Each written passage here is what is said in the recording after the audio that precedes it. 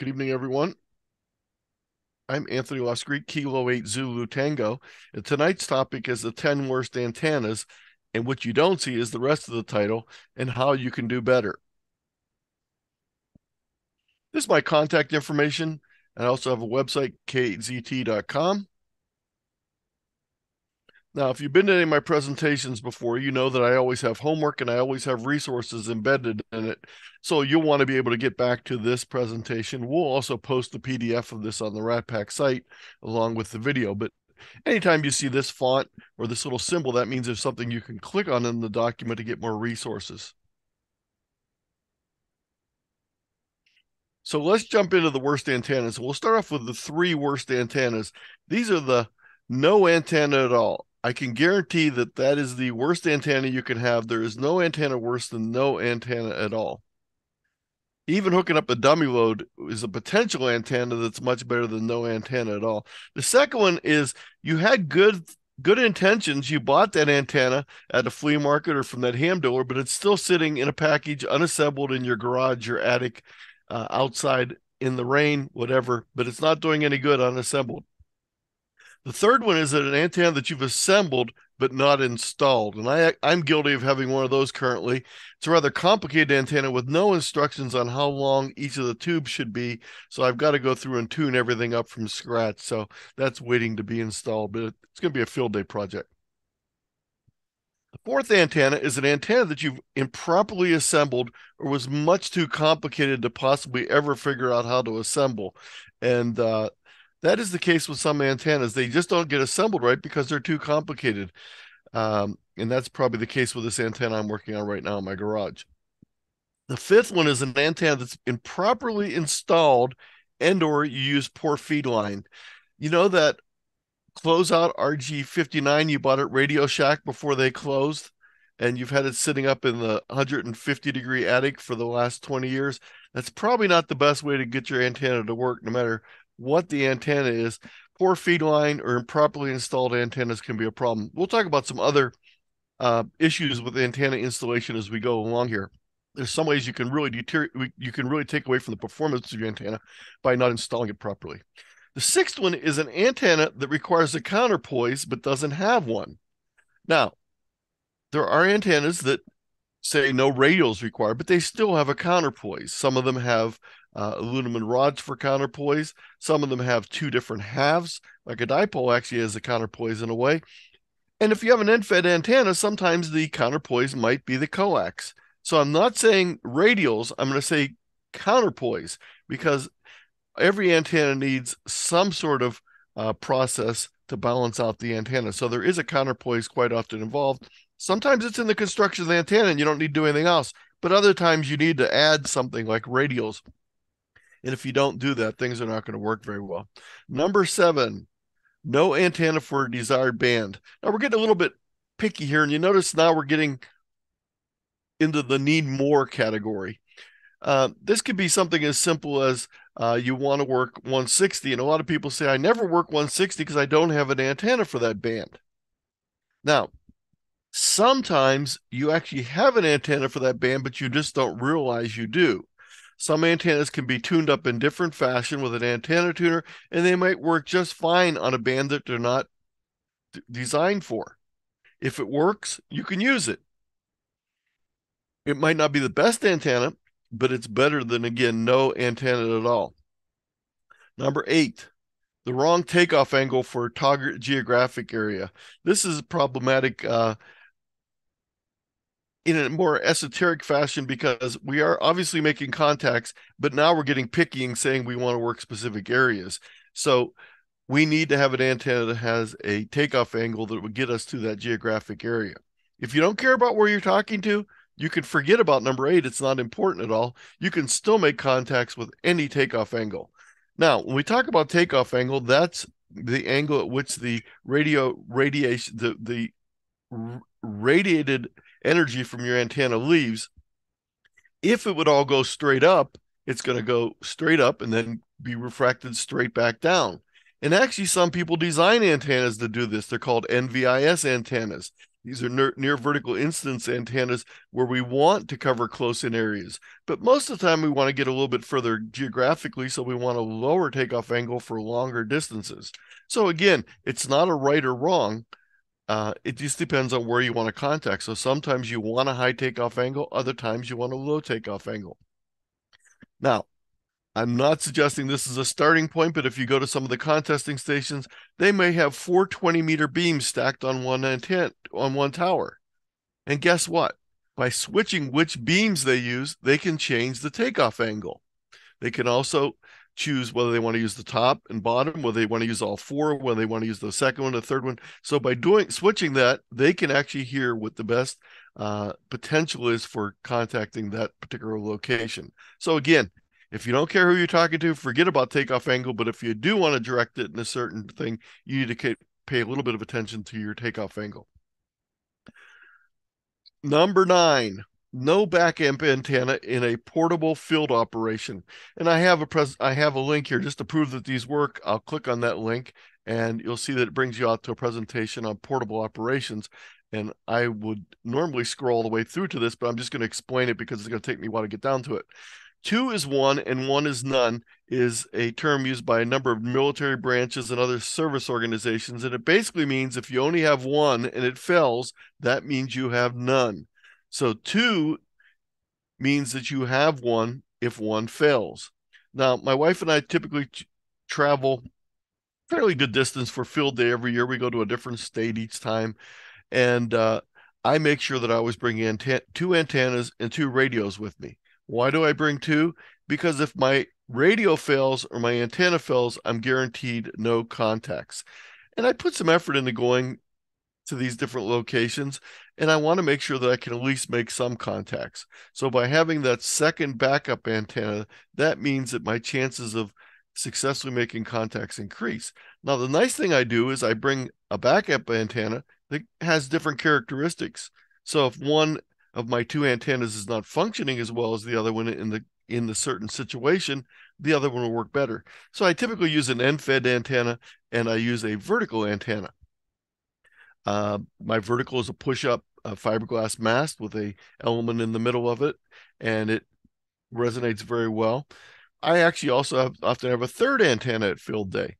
And again, I'm operating 1 or 2 stations, so it's nice to have at least 2 antennas, but it's nice to have the third antenna as a different antenna that works in different fashions. So again, if you're determined to make a contact in a field or portable operation, remember the 2 is 1 and 1 is none idea. The number 10 is good but gone bad. This is that antenna that you put up and you did it. It's a great antenna. It's worked well for a while, but now it's ready to fall down because either it's been so long since you paid any attention to it, or you didn't do a real good job of installing it in the first place. Maybe you didn't weatherproof the connections and now it's filling up with water. Maybe you didn't use the best support structure and now it's ready to fall down. So this is a problem. Now, what we can do sometimes is we can actually design the antenna so the weak point that fails won't cause the antenna to be a problem. So I use inverted V's and slopers quite often.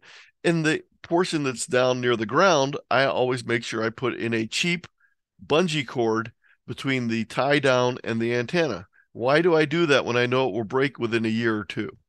Because I'd much rather have that bungee cord break than my wire antenna or my connector at the top of the tower, which is much more difficult to replace. I'd rather have the stress take place in that cheap bungee cord that I can reach out from the ground and change. So sometimes we want to build in some weak points that'll protect the rest of the antenna. So those are the 10 points. And now you say, Anthony, you did this in less than 10 minutes. You're now done with the talk. And we know you always go way over. Dan always knows that I go way over. So this is just the beginning, because the 10 worst antennas are not the solution for tonight. We really want to talk about how you can do better. And I know some of you are also disappointed because I didn't name any specific antennas. We'll save that for later. And I'll talk about some antennas that maybe some people don't think are very good antennas. But those are my 10 worst, and I'm sticking with it. So let's talk now about how to make it better. Let me count the ways. The first one is get at least one antenna up and working. That takes care of our first 3 bad antennas. By having one antenna up and working, you can always upgrade it later. A simple dipole or an end-fed wire can be very inexpensive starting points. And once you get that antenna up, you can start making contacts. That gets rid of the first 3 bad antennas on the list by having at least one antenna up and working. The second thing is take time to properly assemble the antenna according to the directions. Now, if it's a wire antenna, it's a matter of measuring lengths and doing cutting and things of that nature. If it's an aluminum antenna, it may involve some structural things, connectors, etc. But make sure you follow the instructions on how it needs to be assembled. The second thing is you want to tune the antenna. Most antennas require tuning after they're assembled. Now, one of the things that new hams often forget, and sometimes old hams forget too, is when you tune the antenna, when you move it to a different location, raise it higher in the air, bring it in the field of other antennas or other metal objects, it might drastically be tuned differently and may be required to be retuned. So just be aware that if you tune an antenna up in one location, then hoist it up in the air or move it to a different location, the tuning may be very different. So just remember that and act accordingly. Number 3, keep it simple, Sam. Simple wire antennas are a great way to start out. They're very inexpensive and they work. Single band antennas are sometimes much better than multiple band antennas. They're less complicated. Some of them have more gain or work better than a multi-band antenna. That doesn't mean multi-antennas are bad, but I'm just saying if you want to keep something simple, sometimes a simple antenna on one band can be a great way to go. Avoid complex designs. The more complex the design, the more chances for you to assemble it wrong, and sometimes the more failure points available in it. Avoid severe compromises. When Dennis and I talked about our HF series about getting started, we got to the part on antennas, and we start talking about how that was the sticking point for many people getting on HF. So what do people do when they get stuck? They try and figure out a way around it. And quite often, what they do is they choose a compromise. Now, some compromises work out just fine. Other compromises are so severe that they really hinder the operation. So what am I talking about compromises? Well, in antennas, it really comes down to 2 main compromises. Trying to make it smaller than it is and trying to figure out a way to get it up in the air without having to take the right steps. So smaller than it is, we do things like add loading coils. We miniaturize it. We want the mini version of it. We want to be able to carry it in our back pocket and have it work on 160. And the second thing we do is for erecting the antenna. We don't necessarily have the right supports. We don't have the supports high enough. We don't have the supports that are going to keep the antenna up. So these are some of the compromises we get into. The other compromise sometimes is choosing an antenna that is designed to work on many bands poorly, as opposed to 1 or 2 bands well. And what do I mean by that? It's that antenna that they say will tune from 440 megahertz all the way down to 160. And it works just fine. Well, there's got to be some compromises involved with an antenna like that, because that's just not the way antennas work. So compromises are sometimes very problematic. So let's talk about simple. And you can't get much simpler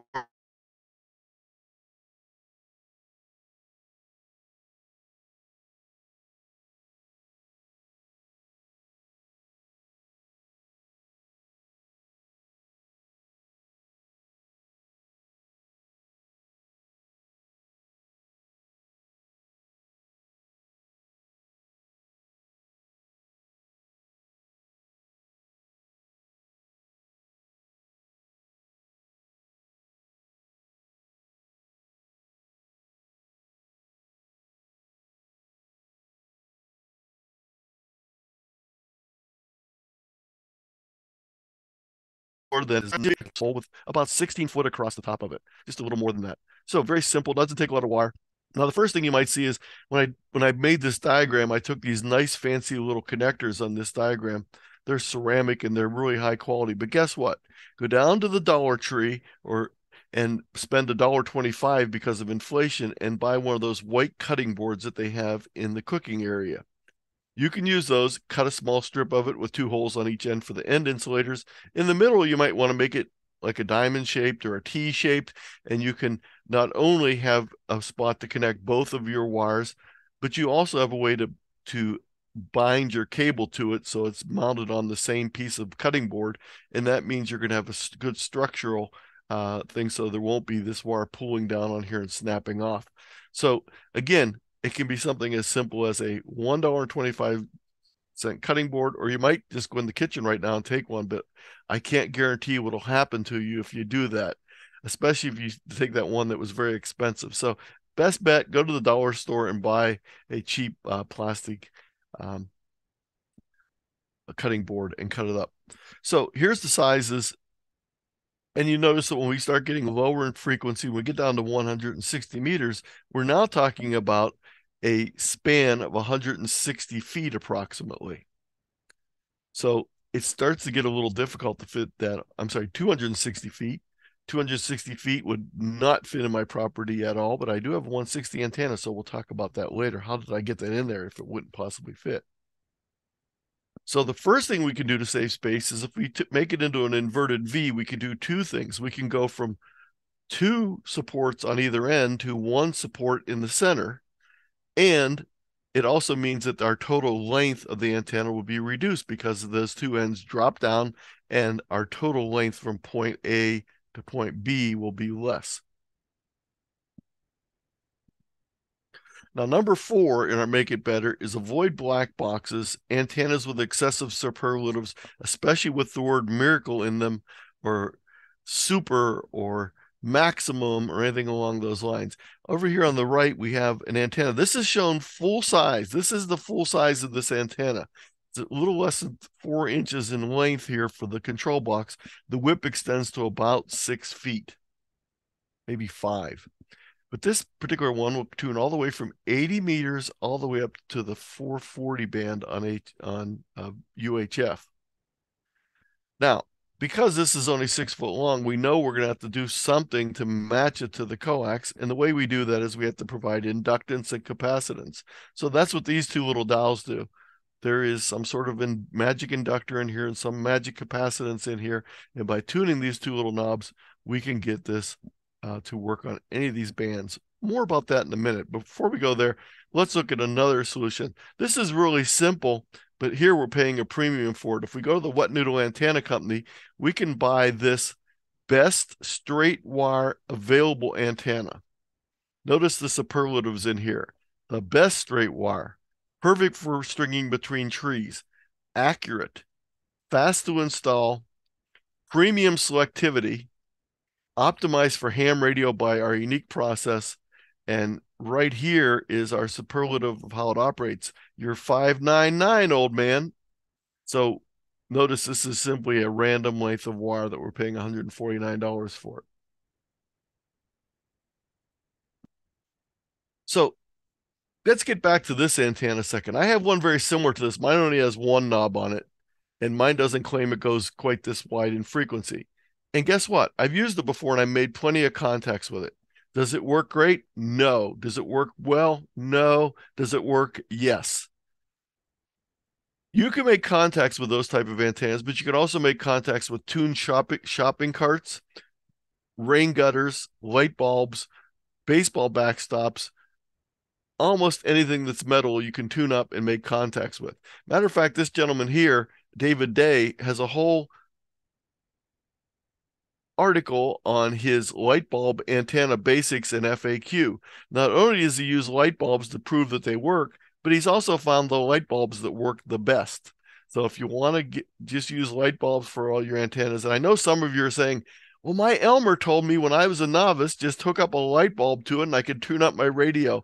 And how many of you may have gotten a contact that you didn't realize you were going to get when you thought you were using your light bulb as a dummy load? So almost anything will be able to make contacts. It just might not be the best thing to make contacts with.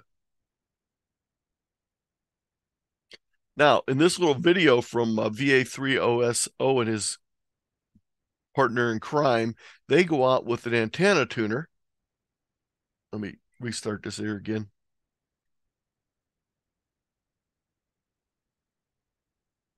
Back to your old self again.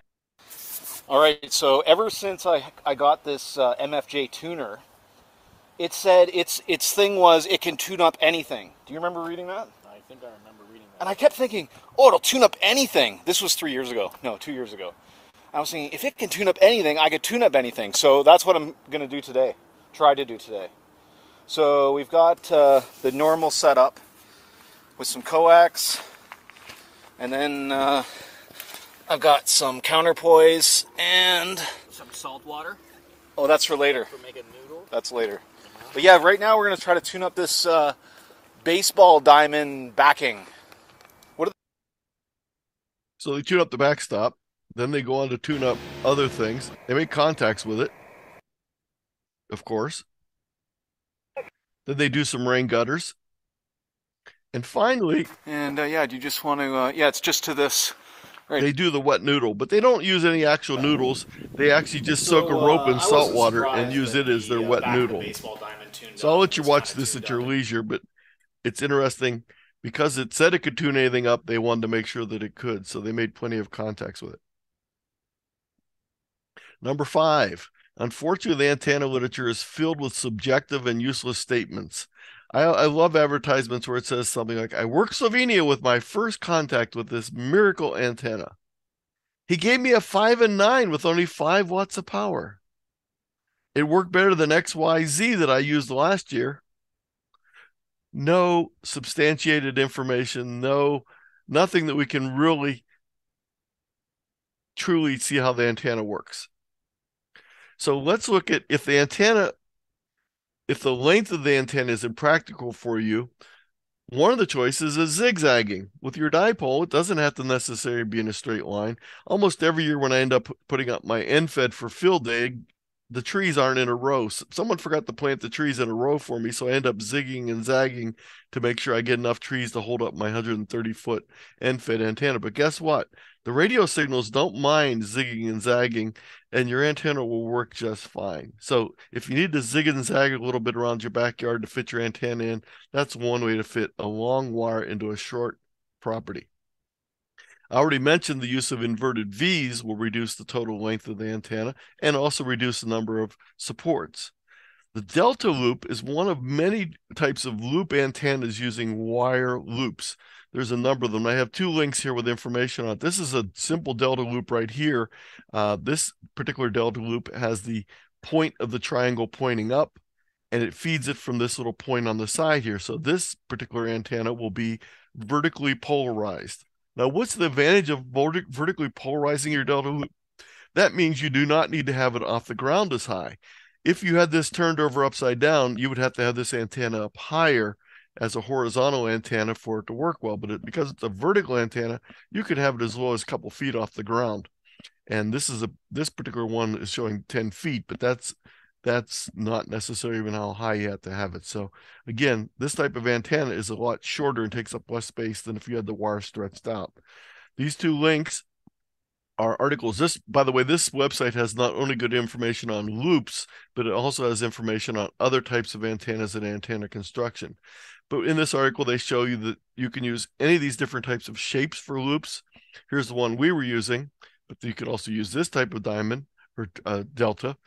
Squares, rectangles, anything you want. They talk here about what the potential gain is. I'm sorry, the potential impedance is of the different types of antennas.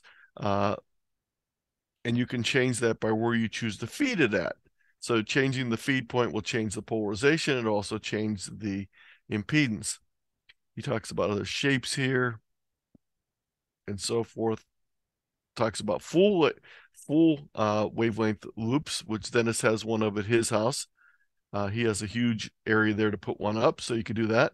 Talks about that. So there's a lot of information here, but the one I suggest you start out with if you want to play around with these loops is go with a vertically polarized loop to play around with, and I think that's the easiest one to get started and get it working.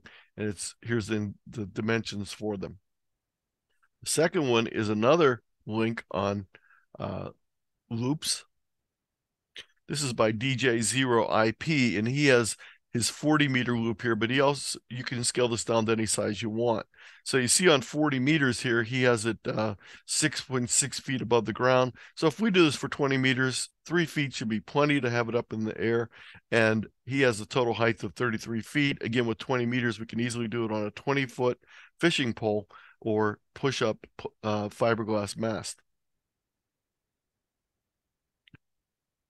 And he goes through building it and different things about it on lengths, adjusting it. He has an 80-meter version.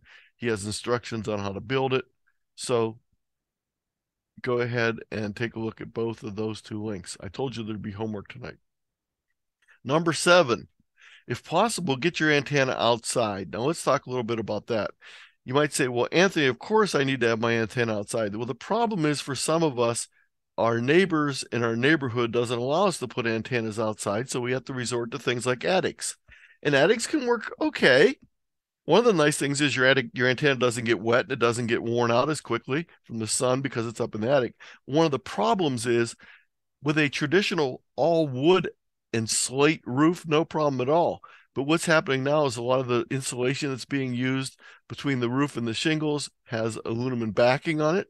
So you may actually have a Faraday cage as opposed to a true attic from many years ago. So before you spend a lot of time in the attic, check and see what you have to go through to get out of the attic. It might or might not work well. I can't guarantee either way. Sometimes what you can do is a little trick I've seen before, use an attic antenna, but put it right at the roof line, right above the shingles where no one can see it, and just put a feed into your attic that way. So you can run a dipole right on the peak of your roof, and no one knows it's there. They can't see it from anywhere unless they fly a drone over your house. So outside is often better, but sometimes, as we said, with HOAs and other things, you might be forced to use an inside antenna. You might not even have an attic. You might have to put it in the window of your house. Again, try and get closer to windows, away from doors, and away from metal objects, etc. And you can get inside antennas to work, but not great. Remember, though, with any of these inside antennas, you're going to be a lot closer to the antenna. So make sure when you do your calculations for RF exposure, you're taking into account that the antenna is 1.5 feet above your head or whatever it is. So that's the other problem with sometimes with inside antennas. Lower your power. That's one of the great ways to get that number down quickly. Second thing is you want to try and get your antenna away from other antennas and metal objects. Now, that's somewhat impossible in some cases because there just isn't a lot of property to put your antennas on, so they might end up pretty close. But again, remember that will change the tuning of the antenna. You want to get the antenna at or near its recommended height as a minimum. Whenever you're talking about a horizontal dipole type of antenna, you want it approximately a half length or higher. No problem on 6 meters, 9.5 feet. I think I can do that. On 160, 260 feet. Now that's 260 foot with 2 supports that are both 260 feet high, and you got to be able to get the antenna up there some way. So it becomes very impractical to put up horizontal antennas at very low frequencies because of the height that they should be above ground. Now, what happens if we take this 80-meter antenna, instead of putting it 131 feet, we put it at 30 feet, which is very doable in most cases? It drastically changes our radiation angle. So we'll have a very high radiation angle. It'd be great for close-in contacts, but probably not do a very good job on DX. So what happens with these lower frequencies, quite often we have to switch away from horizontal antennas and go with verticals or inverted Ls or other types of antennas where part of the antenna at least is running up and down so that we don't have to worry about this aspect.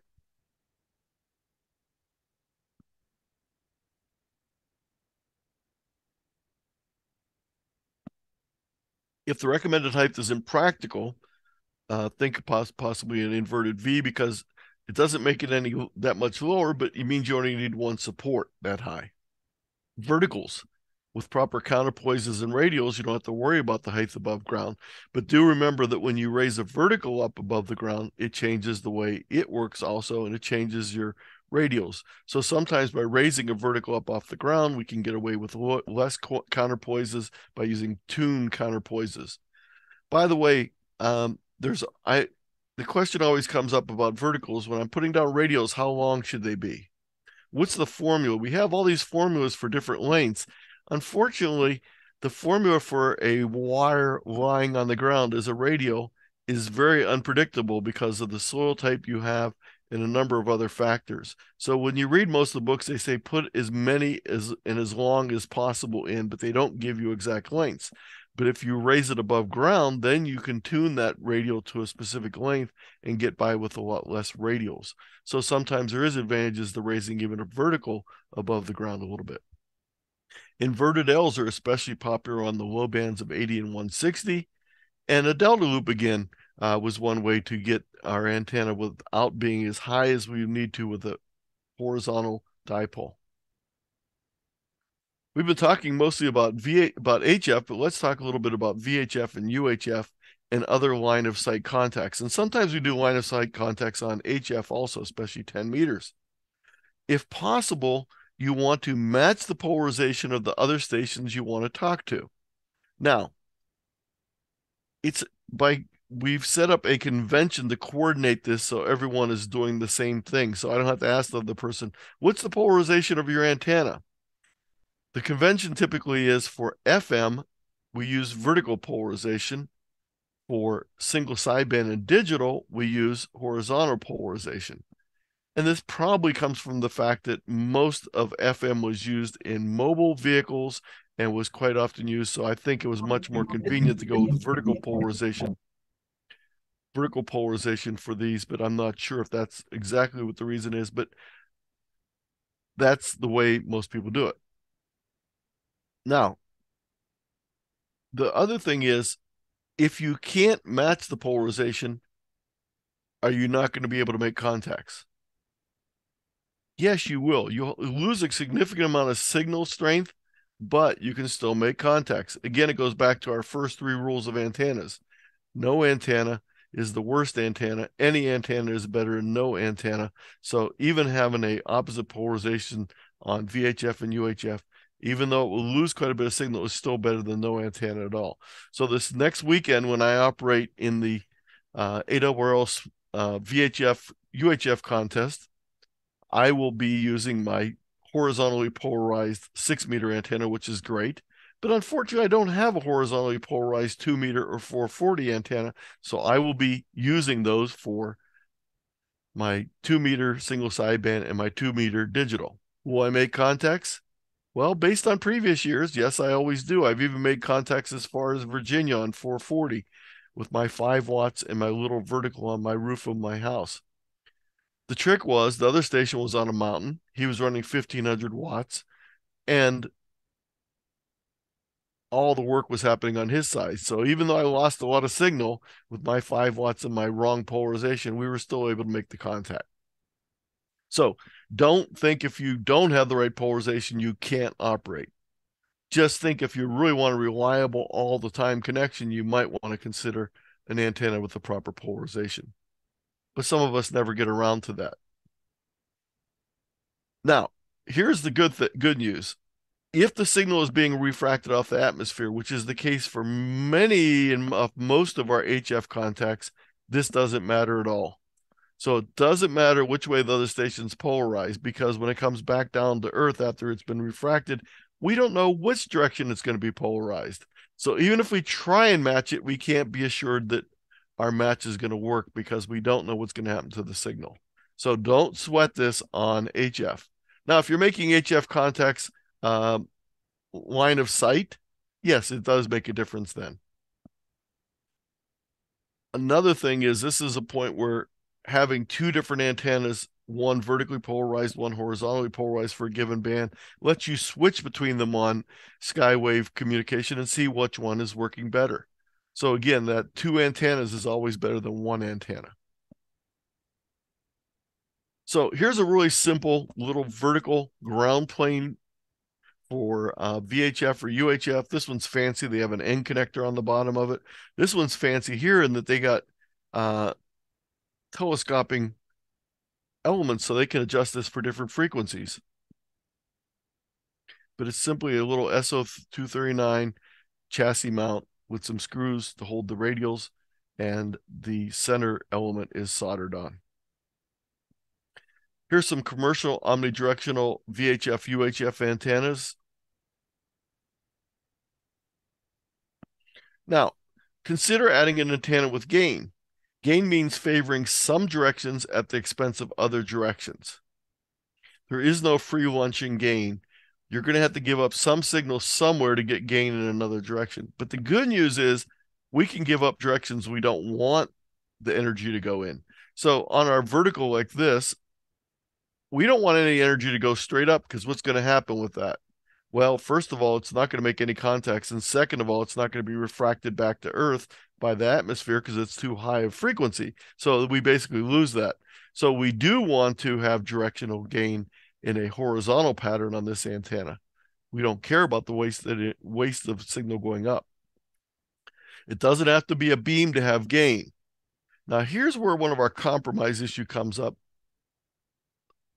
The more length on a given antenna design, the more gain you're going to have typically. So we have 4 fiberglass VHF, UHF. They might be multi-band antennas. I'm not sure exactly which they are, but the longer one is going to probably have much more gain.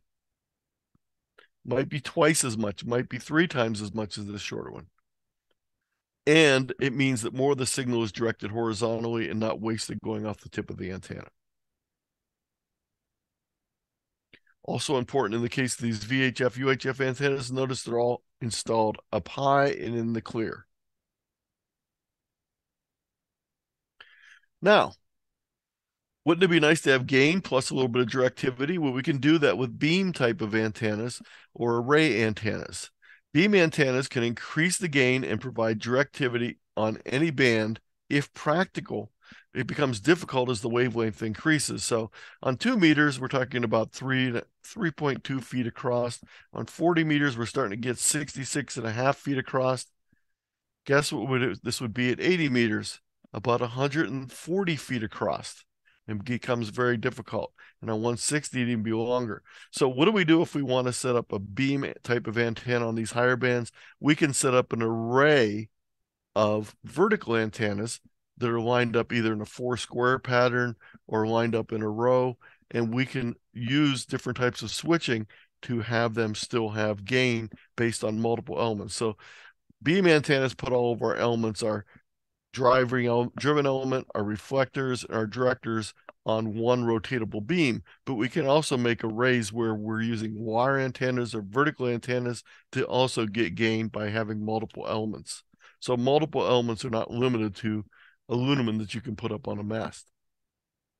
The great news about this is we get gain both for receive and for transmit. That's one of the nice things about antennas versus amplifiers.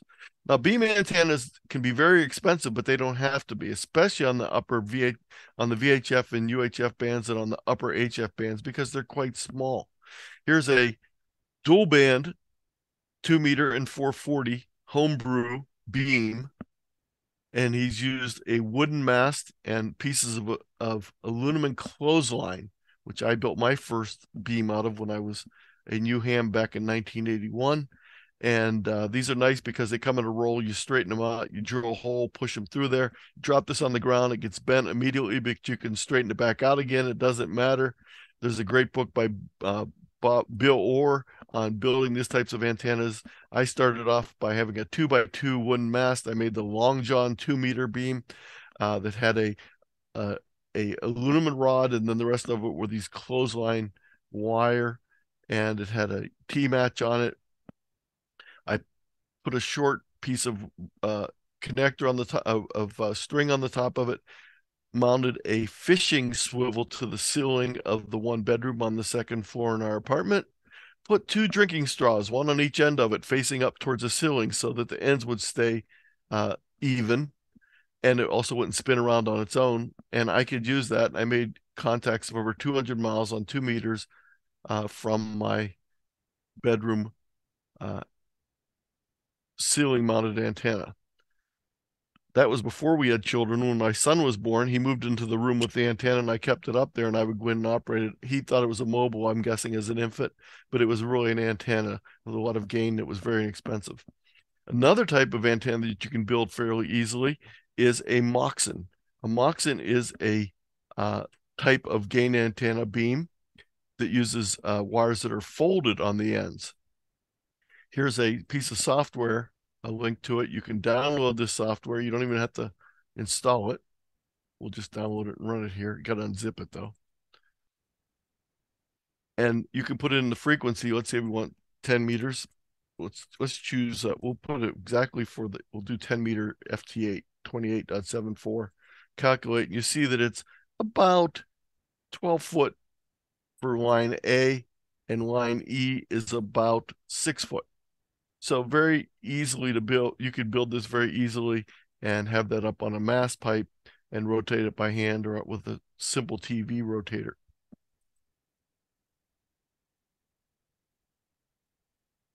Now, we get to the real homework of tonight. This link, tiny.cc port antenna, which I'm going to click on right now, brings you out to a document that it started out as one page, but as what usually happens with my documents, it grew and grew and grew. This was originally designed for 3 years ago for field day, because our club was not going to be able to do field day as a group because of the pandemic, and everyone all of a sudden had to figure out how to operate field day from home.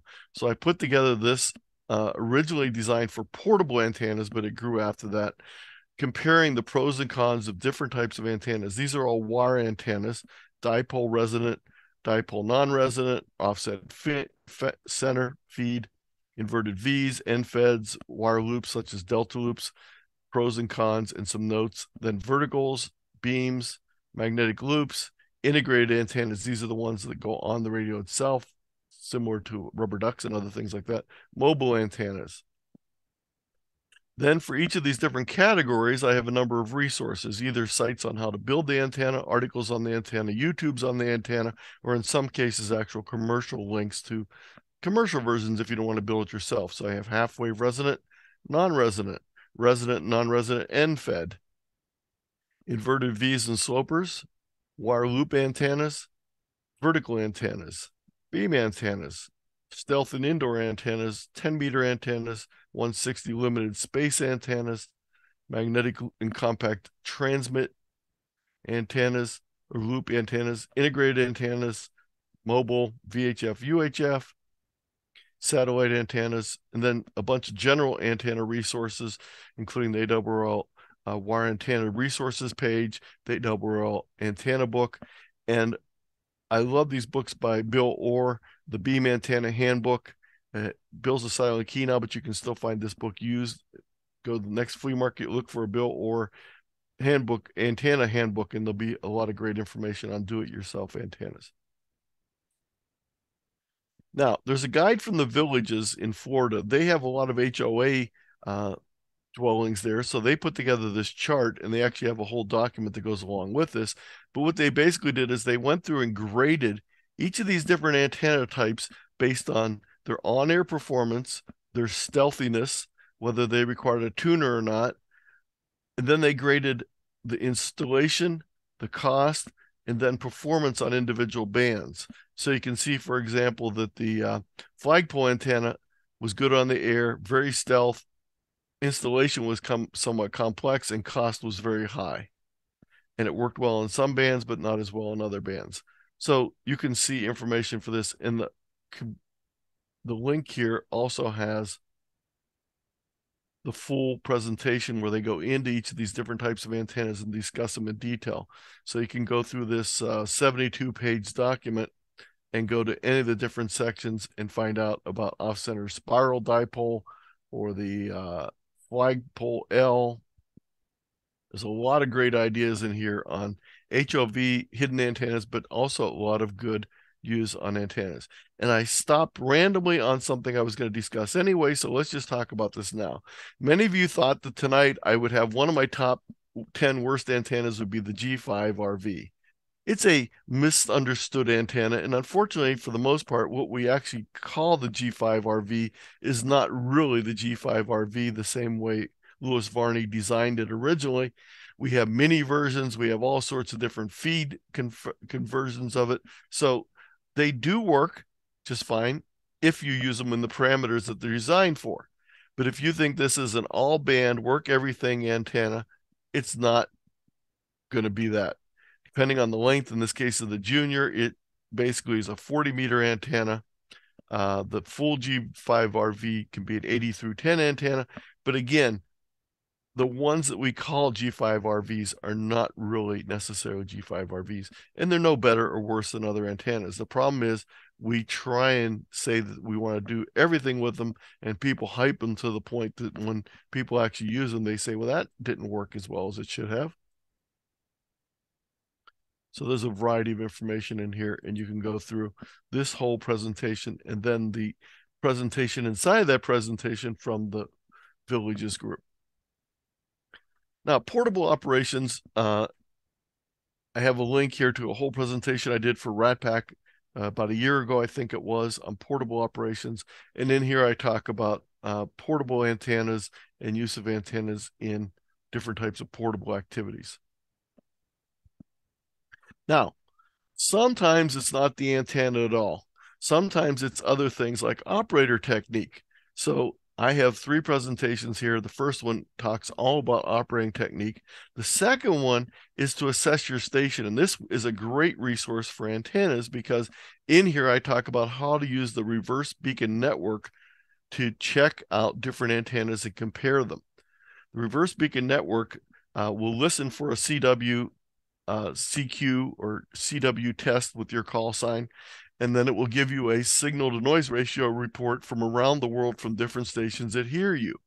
And they're there listening all the time. So you can sit there with 5 different antennas and compare them, see how the results compare. You can try to see how narrow the bandwidth is on your beam by moving it small amounts and then trying the test and seeing what the reverse beacon network values look like. So again, in this presentation, about halfway through, I talk about the reverse beacon network. So what I did is a simple A/B test. I had my Yagi with 5 watts pointed at 270 degrees.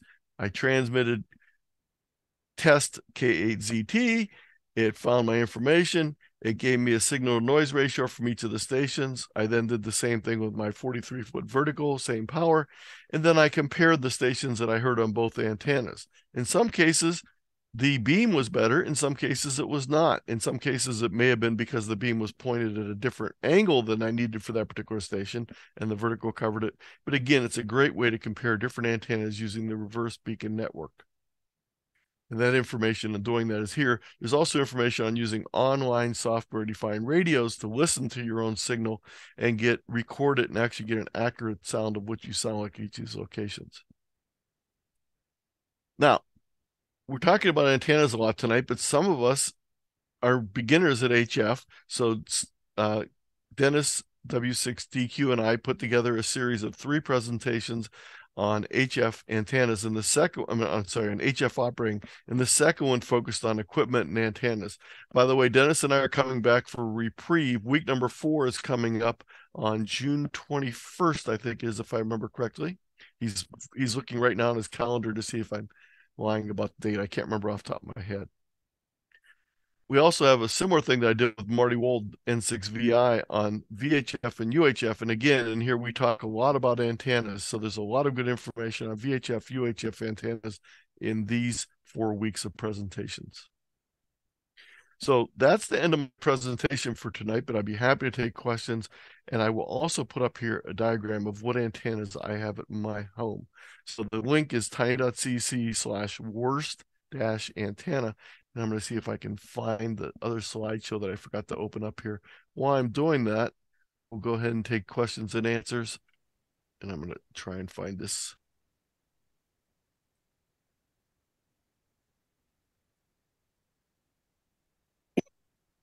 Put your hand up. Go ahead. Yeah, this is Gene, N3XUS here in Texas.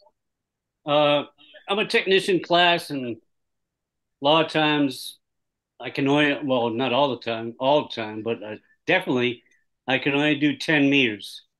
And I use verticals. And I've used Yes. calculators and charts and instructions for the antennas as far as measuring the counterpoise.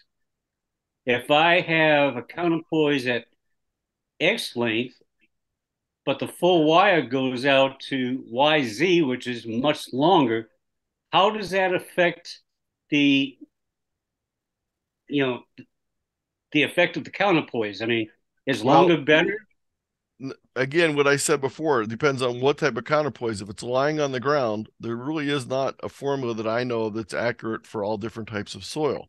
So it's very different depending on where it's at. So sometimes measuring those is not the way to go. And then the other thing too is, let me just talk a little bit about verticals in 10 meters for a second. Let me just diverge for a second. This is my home, and I have a 43-foot vertical here.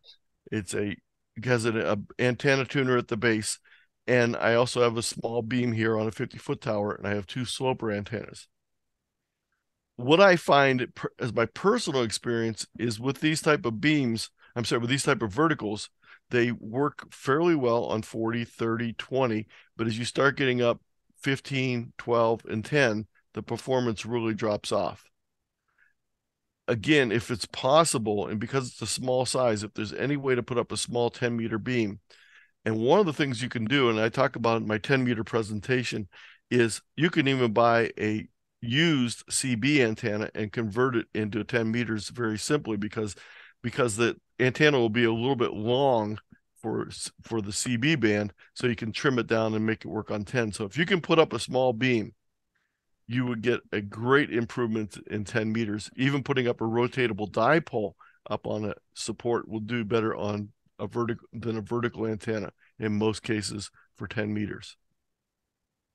So I don't know about the radials, and I'm not going to be able to answer that question, but from my understanding, there really is no formula for the radials. It's pretty much the more radials you add, the better. But I think you're going to be chasing your tail a lot on 10 meters when there's a lot of better ways to go with 10 meters. Even a dipole All would right. work better than the vertical. All right. Thank you very much. That was You're helpful. welcome. Thank you. Okay. Yes. Other questions? Let me check the chat here real quick. Oh, right here, someone says in 10 meters, they use an old 5/8 CB antenna. Yes, you can definitely for 10 meters. And I have a whole presentation on 10 meters. And let me just, I'll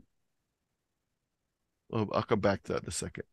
Any recommendations for 2 meter, 70 centimeter Yagis or log periodics? The log periodics have more bandwidth.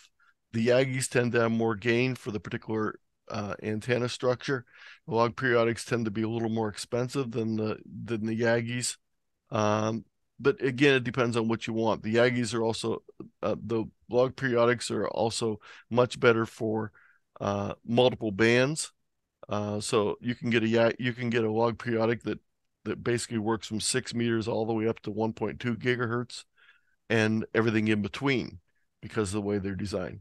But you're going to be spending more money than you are with the 70 centimeter Yagi. So if you just want to work 70 centimeters and 2 meters, probably a combination 2 meter 440 Yagi is probably a cheaper way and more gain for the buck. Let's see here. I didn't go all the way to the top. Wow.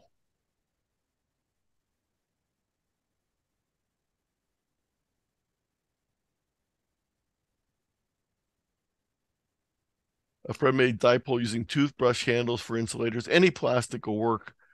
Someone made a contact with their Heathkit dummy load. Avoid using LEDs for dummy loads. Yes, definitely.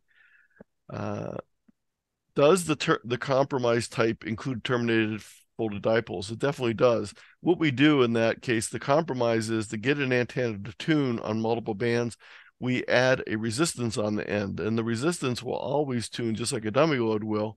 So that's a way to get the feed to balance so that it is a compromise. They still work, and I know a number of people that use them, but they are a compromise in some senses. Yes, the Miracle antenna works better on the days when we have good propagation, such as every antenna. Here's the saltwater antenna, which we had in our April Fool's show. Does an automatic remote antenna coupler come into this? I'm not sure what they were asking about, but let me talk about that for a second. On my 43-foot vertical, I have at the base of it a MFJ antenna tuner that I feed the power with on the coax. So I use what's called a T bias, a bias T that inserts the voltage in it, and the voltage to run the tuner it comes out through the coax, so I don't have to run a separate wire. When you're doing a vertical like that, if you can put the tuner at the base of it, much better performance than running the coax into the shack and then putting the tuner on it. So I like my 43-foot vertical. It doesn't work very well on 160, and it doesn't work great on 80, but it works great on 40, 30, and 20. My sloper on 80 meters works much better, and my sloper on 160 work much better than the vertical does. But these type of slopers require a counterpoise on top, and that's what basically my beam acts like on top of my tower here. And this is an alpha delta sloper that unfortunately just fell down right before the last 160-meter contest of the year. My wire finally broke up at the top here, so I got to go back up and fix that. But this comes down to about 8 foot off the ground on this side, and this is only 60 foot long. My lot is only 75 feet by 166 feet, and my backyard is pretty small, so I had to wedge things in here. I was lucky enough to get a tower in there, but not a lot of space to spare. My beam is not a Yagi. It is actually a log Yagi. This is a Sumner XP705. They use the combination of techniques of both Yagi building and log periodic building. So this covers 40 and 30 meters as a rotatable dipole, and then it has 20 3 elements, 15 3 elements, 12 4 elements, 17 3 elements, 10 4 elements, and 6 4 elements. So there's different numbers of elements on different bands, but it works pretty well. It doesn't work fabulously on 6. It works okay. And of course, as a rotatable dipole, my vertical is often much better on 40 and 30. But again, sometimes I switch and sometimes it is a little bit better, but that's typically not the case. Even my sloper here has a coil in it for 40, so it even works better than the vertical or the rotatable dipole quite often. Now this is just a little bit different view. This tree is no longer here. This tree has now departed us, but you can see my antenna up in there here. And by the way, just while I'm still showing these maps, this is the same way I figure out what I'm going to do for field day. Because I'm going to a location I've never been before, I try and zoom in with Google Maps, and then you could right click on it and say measure, and you can put in these measurements to see how far it is between tree A and tree B on Google Maps. So it just happens to be the way I did my house, but that's the same way I do when I'm trying to figure out portable location.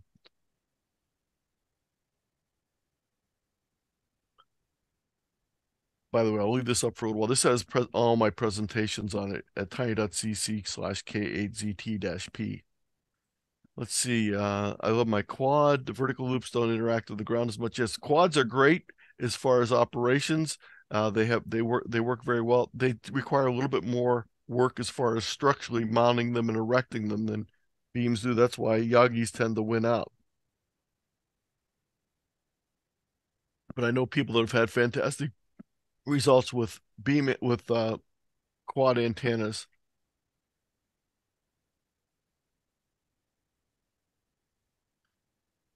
Vertical whip of the 49 to 1 bound. That's the typical what an end fed is like.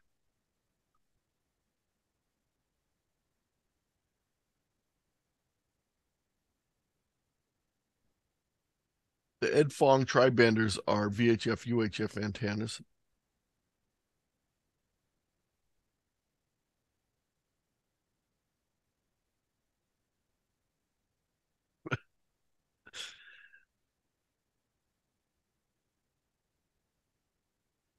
Yes, there is a code for wire diameter, but when I'm operating portable, I always run very thin wire. What is aluminum?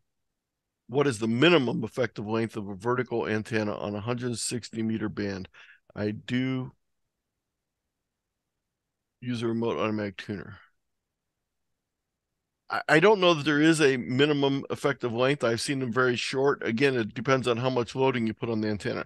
Now, one thing about verticals, especially on 160, most of the time we end up loading them from the base. It's much more effective if we can load them near the top. But the problem is on these antennas, when you put a very big load on top, they become very structurally problematic.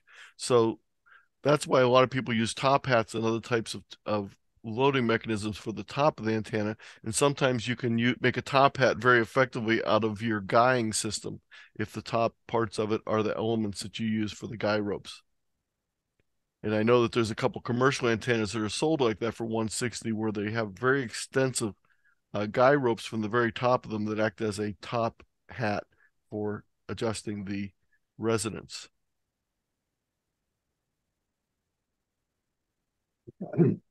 Tom, I see you got your hand up. We'll get to you in a second. Yeah. Okay, let me just see if I got anything else here. Okay. Okay, we'll go ahead, Tom. Yeah, as to your wire gauge, there have been very few cases to come out of it, but the ones that have come out of it have been devastating to the person who fell victim to it. If you're under 14 gauge, you're illegal in 3/4 of the land mass of the United States because that's how much of the United States is covered by the adoption of the National Electric Code. So if you go under 14 American wire gauge and something happens that injures somebody, it's all you. There's nobody else to go after, it's you. And if you have any kind of insurance, they're going to come after you hammer and tong because you broke the law. It's not a wise thing to do, especially not in a permanent location. For what that's worth, your mileage will, of course, vary. Okay. And when he's talking about under, he's talking about that you have to be a number 14 or lower. So 14, 12, and 10. Remember, the wire gauges get smaller as the number goes up. Next question? Comment?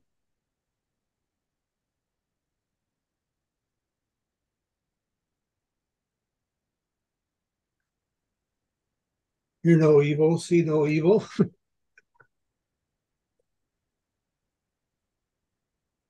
I'm surprised when I did this at Dayton last week, I had a ton of questions at the end. Okay, I may have missed something. I'm sorry. This is Yes, Gene Gene. again. I'm trying to figure out what a lot of radios are coming out or have been out for a while that have built-in antenna tuners. That's Good, a great. bad, ugly, what? Yes, let me explain it. That's a great point, Gene. First thing is when you look at an antenna tuner internally, there are different varieties. Most of the ones are typically designed to match a 3-to-1 difference. Okay. But if you have an Elecraft or a Zygu, most of those are designed to match a 10-to-1 difference. So there really is no, the comparison really depends on the type of specs that the antenna tuner is designed for. So being internal doesn't mean it's necessarily not as effective an antenna tuner, but being a 3-to-1 is not nearly effective as a 10-to-1 antenna tuner. So what happens if you have a 3-to-1 antenna tuner, you're probably going to end up needing another external antenna tuner unless you're using resonant antennas all the time. A lot of people That's describe outstanding some of the information. That's outstanding. Thank you. some of the people when they talk about the antenna tuners, they'll talk about the fact that those 3-to-1s are basically to touch up. They're not so much to do extensive tuning, but I have in one of my presentations, and again, when you go to this link here, let me bring up the share again. When you bring up this link, it'll bring up all my presentations. And one of the presentations in there is on buying amateur radio equipment. And in there, there's also a spreadsheet that goes along that talks about the various, let me find it here.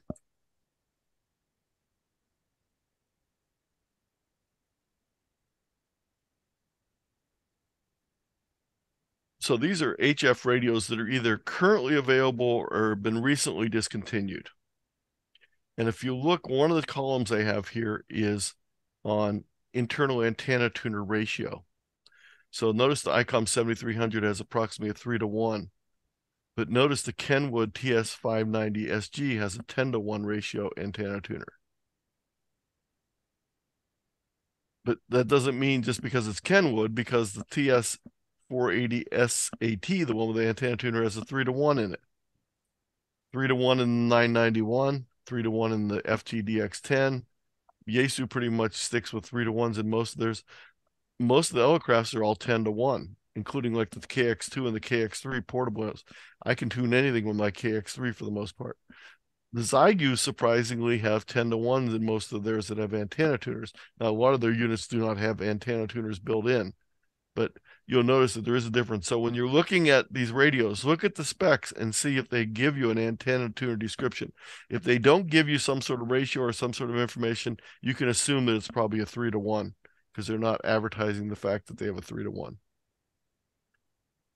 And then the question also comes up quite often, and I'm surprised it didn't come up yet, is there advantage or disadvantage to automatic antenna tuners versus manual antenna tuners?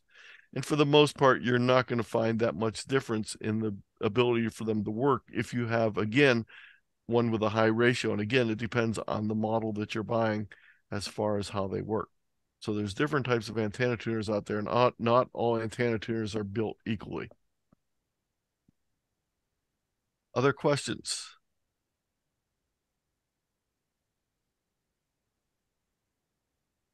Anything else in chat, Dan? You don't see anything. Okay.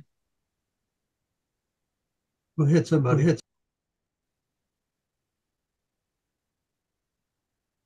let's open it up for comments. Anybody got any comments out there? It was very informative. I'm walking away tonight with a lot of information that's going to be extremely helpful to me and my setups, whether they be fixed or portable. I really do appreciate it. A lot of good information. I thank you very much from Texas. Well, you're very welcome. Hope to work you on the air. Okay, Tom, you got your hand up. Yeah, I'm trying to unload an overstocked Aries equipment cache. So I put a comment in the chat. If you're somewhere in the mid-Atlantic, I'm right on top of Washington, D.C. I got two Roan H30s that just yours for the asking. All you have to do is get them out of here. And 120 feet worth of Roan 25 with all the equipment to put it up into 340-foot towers. If you act before field day, you could have those puppies on hand. I just very much need to have them out of here since they turn out not to be as useful as I hoped for emergency operations. They're just too bulky and take too long to put up. But somebody out there needs them for home or whatever, club or whatever. So contact me, and I guess I should put my email in the chat. Okay, go right ahead and do that. Steve writes, remote couplers or antenna tuners have an advantage with certain types of antennas that allow a short mismatch between the antenna and radio without moving the high voltage impedance. Yeah, and Stan, Steve, that's correct. I didn't really go into that deep of it tonight, but yes, there's a lot more to antennas than what I talked about tonight. This was a very superficial view of just getting started, and we didn't really even scratch the surface of the technical aspects of antennas by any means. And I never will know that because, again, that's not my forte. I'm not really a technical person. I'm much more of a get on the air and operate person. So I hope I provided some good information. Tom provided his email in there for everyone that's looking for towers. Please contact Tom. Grab that email address before we're done tonight. Anyone other questions or comments? Dennis, tell us a little bit about your loop.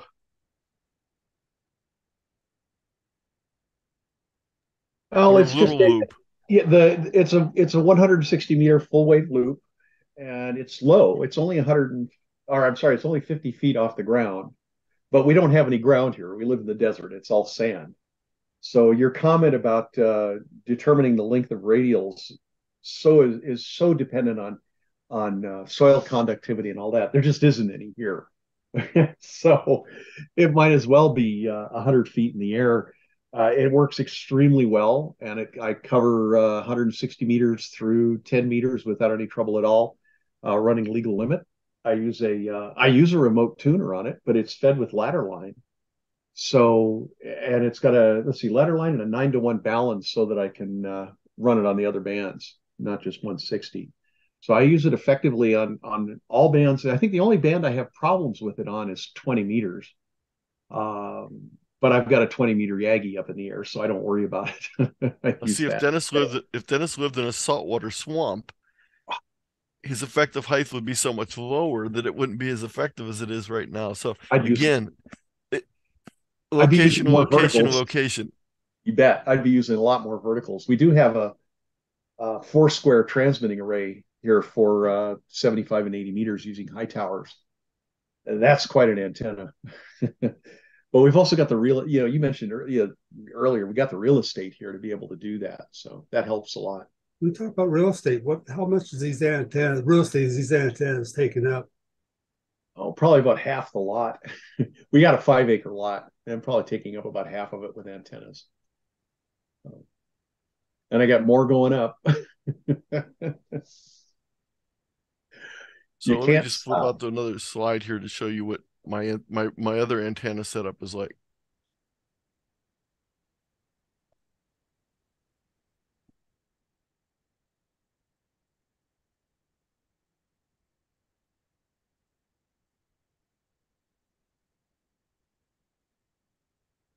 This slide at the beginning of this presentation shows K3LR's antenna arrays. He has a tower here with 4 stacked 20-meter beams. He has stacked 40-meter beams. This off to the side here is a 160 array made up of 6 towers, or 5 towers, I'm sorry, that he uses. He uses aluminum towers with everything welded together, so it's all one piece. So if you go to some of these contest stations, you're going to see just the extreme of antennas beyond anything that I could possibly put in my backyard. But this station is located at almost at the Ohio line of Pennsylvania. It's about as far west in Pennsylvania as you can get, but they consistently come in first in their category in the world because of even though they're not on the East Coast, they have just a fabulous antenna arrays there.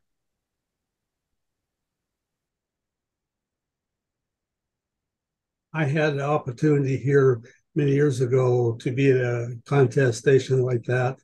And the owner of the station was working on one of his 80-foot antenna towers. And he asked me I was down with the station. He asked me to give an RF check on it. So I just put out there testing 1, 2, 3. I was on 20 meters, and it was stacks of 20-meter monobands. And some guy in Europe came back to me and says, "Holy cow, you're pegging my meter." I was running barefoot.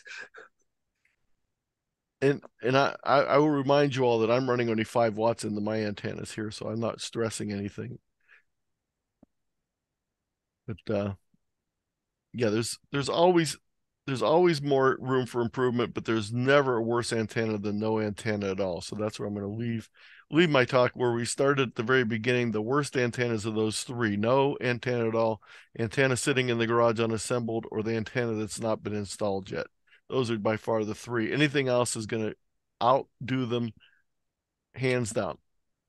So thank you everyone tonight. And with that, I'm going to close it down. Last call for questions, comments, or And I got past an hour. You did fine. 73s, everybody. See you tomorrow night.